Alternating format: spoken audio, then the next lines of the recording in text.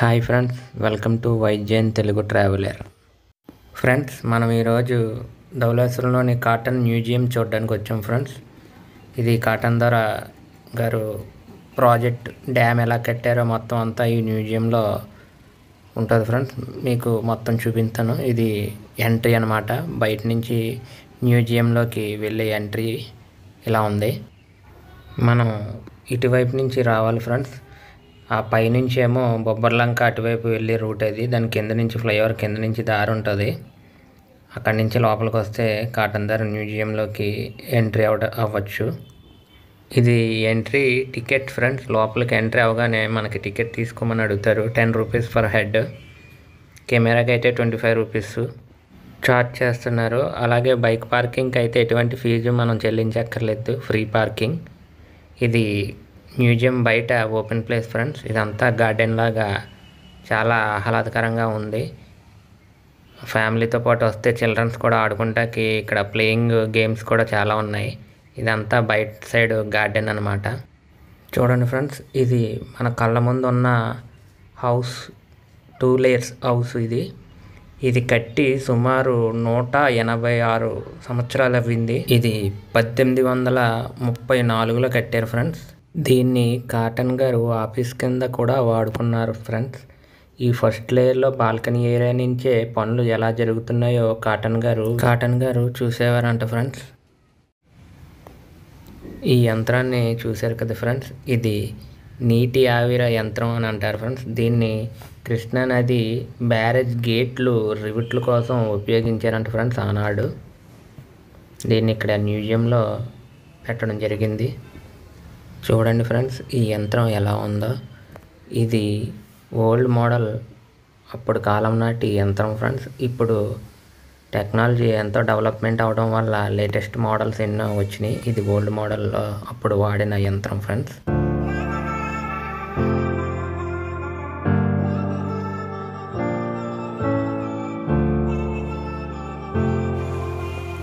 దీన్ని చూశారు కదా ఫ్రెండ్స్, ఇది ఏంటని అనుకుంటున్నారు? మీకు తెలిస్తే కామెంట్లో చెప్పండి ఫ్రెండ్స్. ఇది జనరేటర్ అని చెప్పాలి ఫ్రెండ్స్. అప్పుడు కాలంలో జనరేటర్ ఎలా ఉందో చూడండి ఫ్రెండ్స్. ఇది విద్యుత్తో నడిచి యంత్రాలని నడిపించడానికి దీన్ని వాడేవారు ఫ్రెండ్స్. ఇది జనరేటర్, ఓల్డ్ మోడల్ జనరేటర్ అని చెప్పాలి. ఇది చూడండి ఫ్రెండ్స్, ఎడ్ల బండిలాగా ఉంది కదా ఫ్రెండ్స్, కానీ ఇది ఎడ్ల బండి కాదు ఫ్రెండ్స్. దీన్ని పెద్ద పెద్ద దొంగలు, ఐరన్ రాడ్స్ అలాంటివన్నీ మోసుకెళ్ళడానికి వాడేవారు ఫ్రెండ్స్ దీన్ని.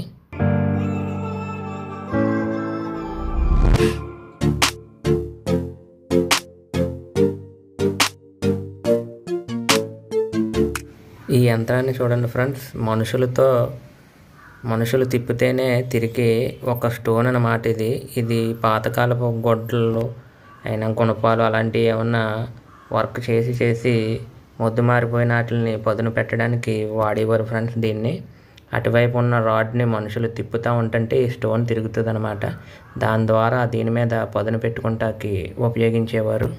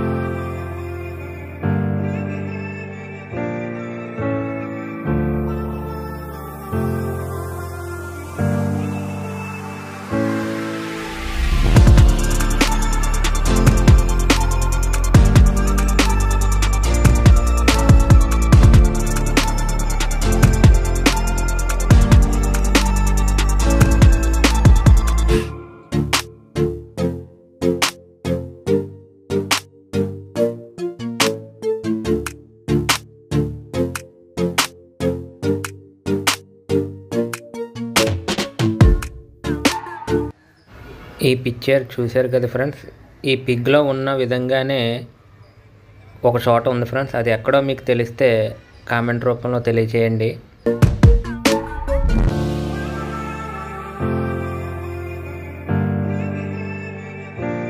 ఈ మ్యాపింగ్ చూడండి ఫ్రెండ్స్, గోదావరి ఎలా పుట్టింది, ఎక్కడ పుట్టింది అనేది క్లియర్గా మెన్షన్ చేశారు ఫ్రెండ్స్. ఇక్కడ 6000 అడుగుల ఎత్తు, 500 వర్షపాతములు గల పడమటి కనుమల్లో గోదావరి అమ్మ పుట్టింది.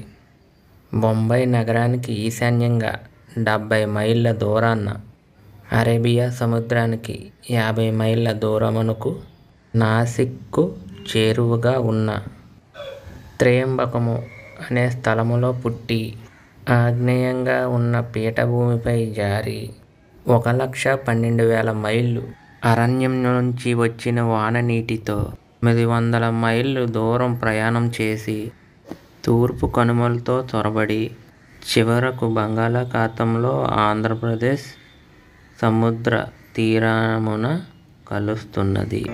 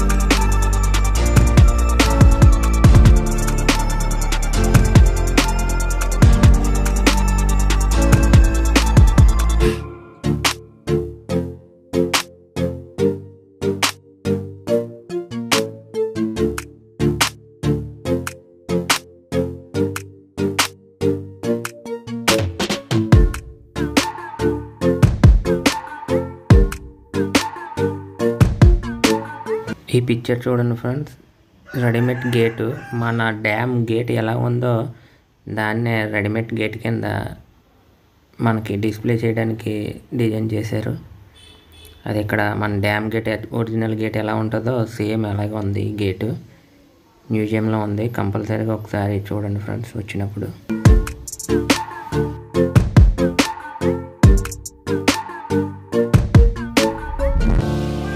ఈ వీడియోలో దీన్ని చూడండి ఫ్రెండ్స్, ఇది అధిక మొత్తంలో సిమెంట్ రవాణాకి ఉపయోగించారనమాట. డ్యామ్ నిర్మాణంలో సిమెంట్ రవాణా కోసం దీన్ని ప్రత్యేకంగా ఉపయోగించేవారు. దీన్ని చూడండి ఫ్రెండ్స్, ఇది డ్యామ్ ఛాంబర్ అంటారు ఫ్రెండ్స్ దీన్ని. ఇది ధవళేశ్వరం ఎటువైపు వాటర్ వదలాలనేది నిర్ణయించి అప్పుడు గేట్లు ఓపెన్ చేసేవారు అనమాట. దీన్ని ఛాంబర్ అంటారు. ఇప్పటికీ కూడా నిర్మాణం చేసిన ఇన్ని సంవత్సరాలకి కూడా ఇప్పటికీ రన్నింగ్లోనే ఉంది ఫ్రెండ్స్. ఇది చేపలు అవన్నీ అమ్ముతూ ఉంటారు మన బ్రిడ్జ్ ఎక్కాక. అదే ఫ్రెండ్స్ ఇది.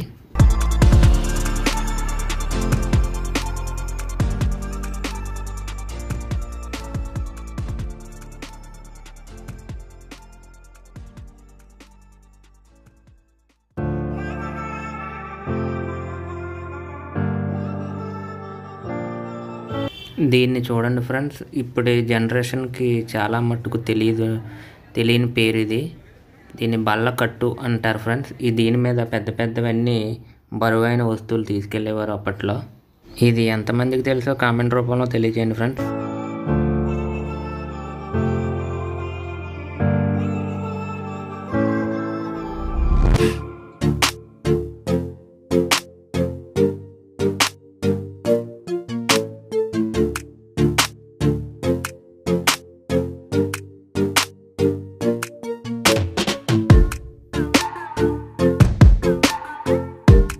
బ్రిడ్జ్ నిర్మాణంలో లేనప్పుడు ప్రజలు ఎలా వెళ్ళేవారు ఫ్రెండ్స్? అవతల వైపుకి యువతల వైపుకి ట్రావెల్ ఎలా చేసేవారు?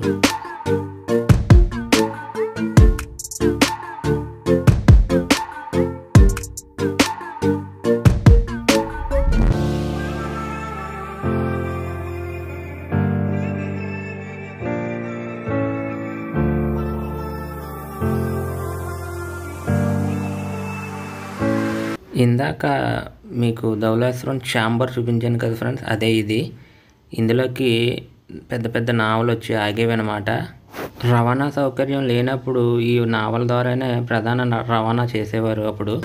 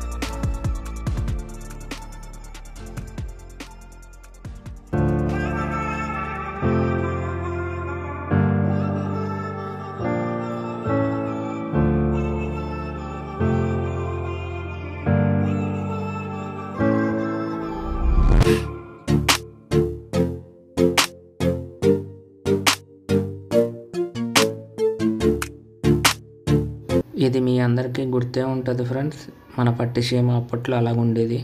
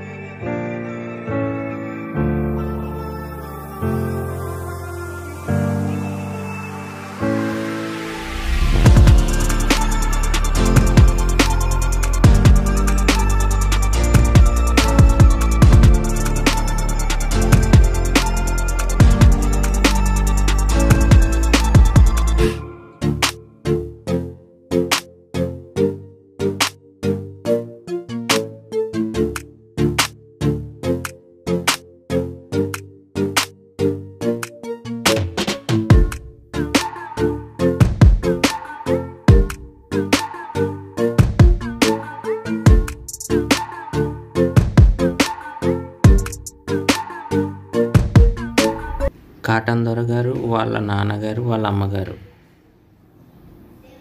ఫొటోస్.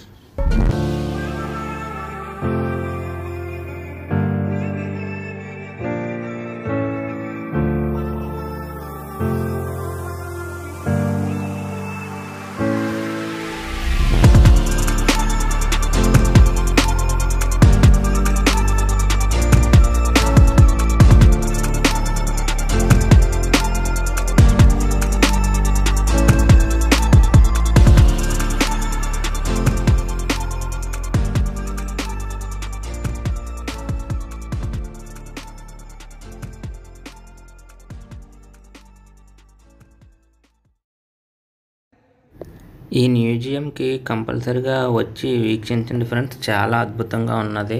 అసలు బ్రిడ్జ్ ఎలా కట్టారు, ఎందుకు కట్టారు, ఎప్పుడు కట్టారు, ఏమేమి వాడారు, చాలా ఎక్సలెంట్గా మనకి కళ్ళకు కట్టినట్టు ఇక్కడ పెట్టారు ఫ్రెండ్స్. డిస్ప్లే చేశారు.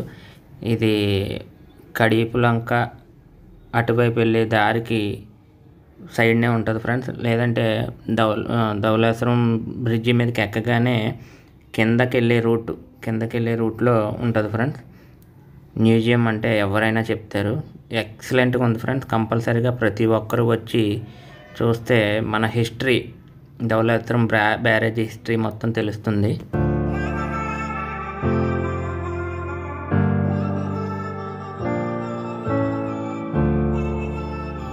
కిందే కాకుండా పైకి ఎక్కడానికి మెట్లు కూడా ఉన్నాయి ఫ్రెండ్స్. ఫస్ట్ లేయర్లోకి వెళ్తే పైన చాలా ఫొటోస్, చాలా వస్తువులు కూడా ఉన్నాయి, చూడండి.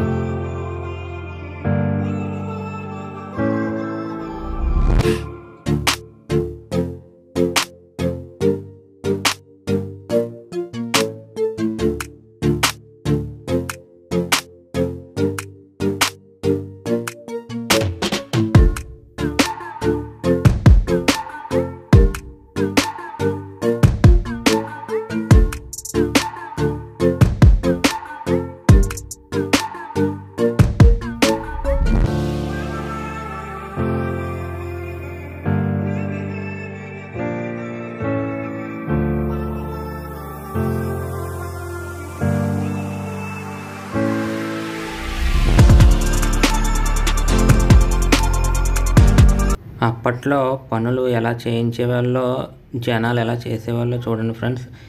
ఈ మిషనరీ ఉపయోగించి ఓన్లీ మ్యాన్ పవర్ తోటే నిర్మించిన గొప్ప ప్రాజెక్ట్ ఫ్రెండ్స్ ఇది. కాటన్ గారు నిర్మించిన ప్రాజెక్టుల్లో మంది నెంబర్ 1 ప్రాజెక్టు. నిజంగా ఆయన గారు ఆ రోజు అలాగా ఆలోచించి ఈ ప్రాజెక్ట్ నిర్మించకపోతే ఈ రోజుని వేరే విధంగా ఉండేదేమో చెప్పలేం. నిజంగా ఆంధ్రప్రదేశ్ అంటే సస్యశ్యామలం చేసిన కాటన్ దొర గారికి నిజంగా హ్యాండ్స్ ఆఫ్. ఈ వీడియో కనుక మీ అందరికీ నచ్చినట్టయితే మన ఛానల్ని YGN తెలుగు ట్రావెలర్ ఛానల్ని సబ్స్క్రైబ్ చేసుకుంటారని కోరుకుంటున్నాను ఫ్రెండ్స్. అలాగే లైక్ చేసి పక్కనున్న బెల్ బటన్ని నొక్కండి ఫ్రెండ్స్. చాలామంది సబ్స్క్రైబ్ చేసుకోకుండా చూస్తున్నారు ఫ్రెండ్స్. సబ్స్క్రైబ్ చేసుకుని చూస్తే మనం ఇంకెన్నో వీడియోలు తీయడానికి నాకు సహాయం చేసిన వాళ్ళు అవుతారు ఫ్రెండ్స్. Thank you. అలాగే నా ద్వారా మీరు చూడవలసిన వీడియోస్ కానీ, ప్లేసెస్ కానీ, టెంపుల్స్ కానీ ఏమన్నా ఉంటే కనుక కామెంట్ రూపంలో చెప్పండి ఫ్రెండ్స్. నా ద్వారా నేను కంపల్సరీగా మీరు కోరిన విధంగా మీరు చెప్పిన ప్లేసెస్కి వెళ్ళి వీడియోస్ తీసి అప్లోడ్ చేయడం జరుగుతుంది. మన ఛానల్ని సబ్స్క్రైబ్ చేసుకొని లైక్ చేసి షేర్ చేస్తారని కోరుకుంటున్నాను ఫ్రెండ్స్. Thank you. అలాగే ఈ మ్యూజియం ఓపెనింగ్ టైం వచ్చి 9:30 ఫ్రెండ్స్ మార్నింగ్. ఈవినింగ్ ఏమో 5 o'clock క్లోజ్ అయిపోద్ది. ఎంట్రీ టికెట్ వచ్చి 10 రూపీస్. కెమెరాస్ కానీ అలాగే పెద్ద పెద్ద వీడియోస్ కెమెరాస్ కానీ ఏమన్నా తీసుకొని వస్తే 25 రూపీస్ దానికి ఎక్స్ట్రా పే చేయాల్సి వస్తుంది. సండే అయితే ఎక్కువ పీపుల్ వస్తారు ఫ్రెండ్స్ ఇక్కడికి. ఇది ధవళేశ్వరం ఏరియాలో ఉంది ఫ్రెండ్స్. బొబ్బర్లంక ఎక్కి బ్రిడ్జ్ కింద ఉంటుంది ఫ్రెండ్స్ ఇది. అటువైపు నుంచి అయితే మన కడియం వెళ్ళే దారి పక్కనే ఉంటుంది ఫ్రెండ్స్. బ్రిడ్జ్ కింద నుంచి దారి ఉంటుంది. లోపలికి వెళ్ళగానే మ్యూజియం ఉంటుంది ఫ్రెండ్స్. 1986లో తుఫాన్ వచ్చింది ఫ్రెండ్స్. ఆ తుఫాన్కి మన రాజమండ్రి గురైన అప్పుడు తీసిన ఫొటోస్ ఫ్రెండ్స్ ఇవి.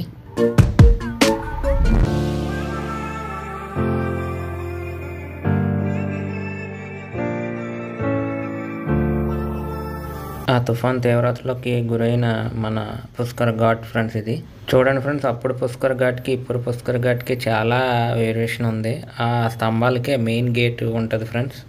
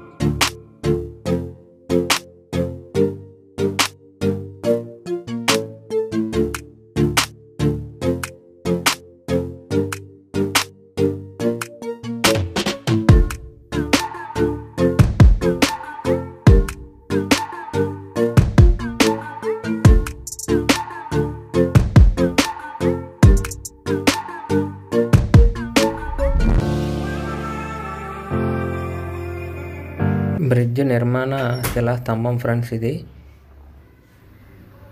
వీళ్ళందరూ కూడా మన బ్రిడ్జికి ఇంజనీర్స్, ఆర్కిటెక్చర్స్, అలాగే మన బ్రిడ్జ్ నిర్మాణంలో ఎంతో ఇది కాటన్ గారు ఫ్రెండ్స్. మన ధవళేశ్వరం బ్యారేజ్ నిర్మాణ ఇంజనీర్స్ వీళ్ళందరూనే. వీళ్ళ ముగ్గురు అయితే మన భారతదేశం నుంచి మనం గర్వించగల ఇంజనీర్స్ వీళ్ళ ముగ్గురు.